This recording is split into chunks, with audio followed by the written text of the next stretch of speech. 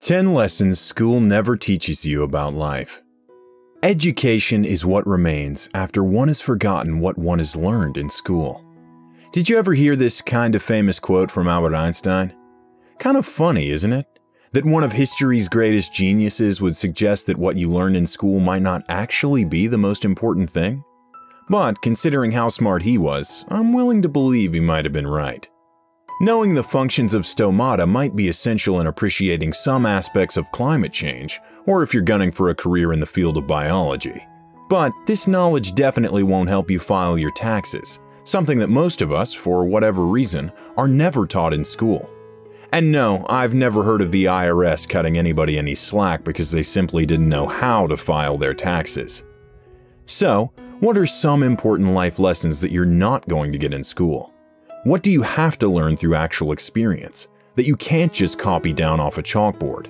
In today's video, we're going to explore just that, so those of you still in school get a better picture of what the real world is like, and those of you already finished with school can brush up and see how much you really know.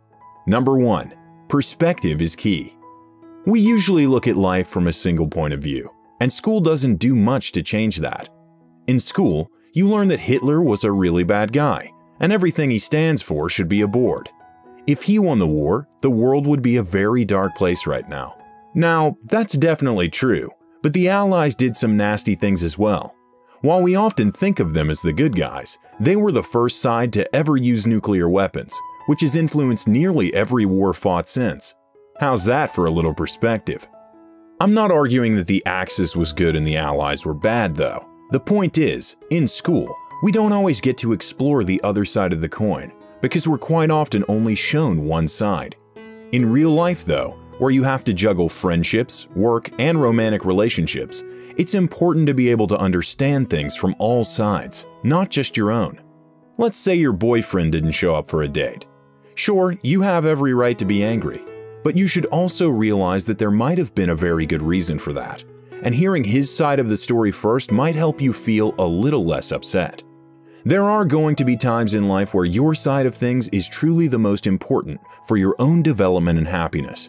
But if you can take other people's side of things into account and have an open and honest dialogue with them about how to meet your needs and theirs, things will go a lot more smoothly, and you'll end up seeming a lot less selfish.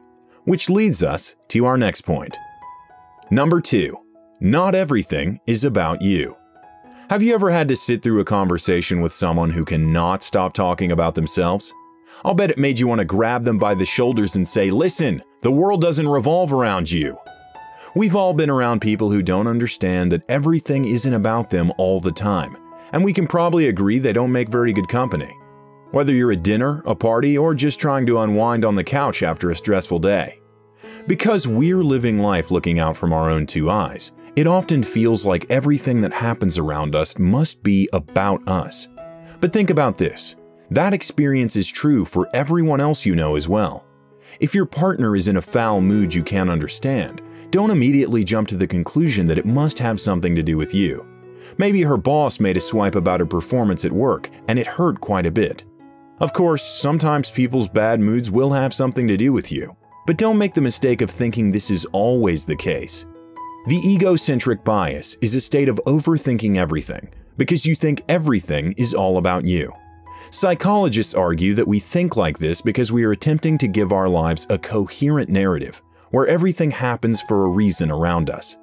But this kind of thinking will take you down a rabbit hole where you think every word said around you is about you, and every time you walk into a room, the attention is on you. This is not healthy and forces you to package yourself into a more acceptable person, when really, most of what's going on is solely inside your own head. If you suffer from egocentric bias, try this. For a couple of days, do something radically different with yourself. For example, if you're the kind of person who is usually the loudest in a room, be quiet. On the first day, a couple of people will notice and ask you why you're undergoing such a sudden change in behavior. After a while, though, no one will even notice that you used to be loud, because they're too preoccupied with their own lives and what other people think about them. Everyone has their own issues to worry about. Try to avoid thinking of yourself as the biggest issue other people have in life. You definitely aren't. So, now that we've taken all the attention off you for a second, let's get into another key lesson. Number 3. Good friends are very important. There is nothing as valuable as good friends. This is yet another lesson that you probably won't learn while trying to have the best grades in the class. Good friends make everything worthwhile. Would you like to sit alone drinking cheap booze and complaining to yourself about the government or your least favorite political figure? Well, drag a couple of friends along and the proposition starts to sound a little more fun, right? Without friends, the mundane day-to-day happenings in your life can take on a depressing, somber tone. Things feel much more oppressive when you don't have good people to spend quality time with. On the other hand, with a few good friends, even life's biggest challenges are that much easier. Life's victories feel better, and the losses are less crushing. Life is all about experiences, and having people who are present when you are going through things, good or bad, is a definite plus. Which brings us to our next point. Number 4. You are responsible for your happiness. While it's wonderful to have good friends, it isn't your friends' responsibility to make you happy. It also isn't up to your family to help you feel good. Your happiness is predicated entirely upon you. So, to define your happiness, you need to understand what makes you happy and then intentionally try and bring it into your life. When you give someone the power to make you happy through their words and their actions towards you, you also give them the power to make you unhappy by doing the opposite. Giving your happiness over to someone else will make you feel weaker and less confident in your own ability to provide for yourself. In an ideal life, only you can decide how happy you get to be, and no one else gets to determine when you are happy and for how long you stay that way. You are the master of your own destiny, and you get to decide what makes you happy, how you're going to achieve it, and you won't let anyone else take it away from you. Number 5. Your job title doesn't define who you are. A lot of emphasis is placed on how much you need to study in order to get into a good college and pursue a worthy career that will make you very wealthy. Getting a high-paying job is definitely a plus, and there's nothing wrong with pursuing the title that comes with that job. However, it's not necessary, because the truth is, most people out there hate their jobs and would rather be doing anything else. When picking a career, don't go for one just because it will give you a prestigious title and a fat bank account. Go for one that will make you want to get out of bed in the morning, excited at the prospect of going to work, whether it comes with a prestigious title or not. If you simply go through the motions and accept the responsibilities other people force upon you, caving to pressure from your friends, family, or society to get a good job, you might end up doing something you absolutely hate, and whatever money you make won't be worth as much, because you're going to be miserable from 9 to 5 every day just to get it. Number 6. Independence is liberating. The celebration of Independence Days in different countries all over the world is quite a big deal. Do you know why? Because on that day, the people of that country had a chance to think and act for themselves, fully and truly. Socrates said, "To find yourself, think for yourself." While school gives you some of the tools you need to be able to handle life on your own, it doesn't show you how liberating independence can be. Schools create a system of dependency on our teachers, parents, and fellow students. You're spending most of your time trying to get the right answers to the right questions, without deciding what is actually important to you in the long run. You study a lot of subjects you'll never end up using, and constantly defer to other people, as if they're intellectually superior. Real life, on the other hand, teaches you how liberating independence is. The ability to ask your own questions, make your own decisions, and understand the consequences of those decisions can only be truly learned through experience. Number 7. You have absolutely nothing to lose. When you get bad grades in school, you may have to repeat a year. When you miss a class or create a ruckus, you get suspended, or worse. These are all consequences of our actions when we're in school. Therefore, before doing anything when we're younger, we compare it to what we have to lose. Life teaches you a different kind of lesson. You have absolutely nothing to lose, especially when you are uncommitted. Would you like to start a tech company in your dorm room? Sure, go right ahead. What will you lose if you do? Nothing. What will you gain? Well, I don't know, and neither do you. But you can easily find out by doing it, instead of worrying about what you have to lose.